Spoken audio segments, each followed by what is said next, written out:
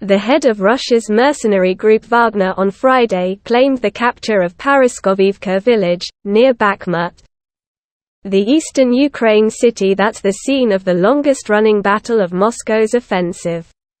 The settlement of Paraskoviivka is completely under the control of Wagner PMC units.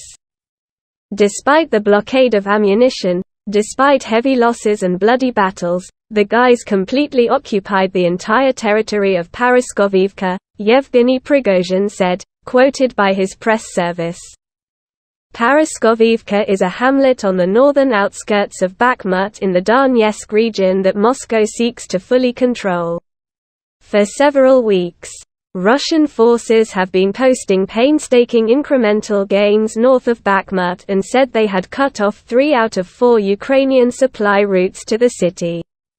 But Prigozhin has also said it could take months to capture the embattled city that has turned into a key political and symbolic prize.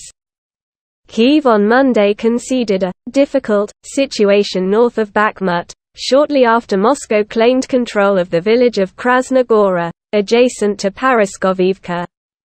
There was no immediate comment from Russia's defense ministry on Paraskoviivka's capture.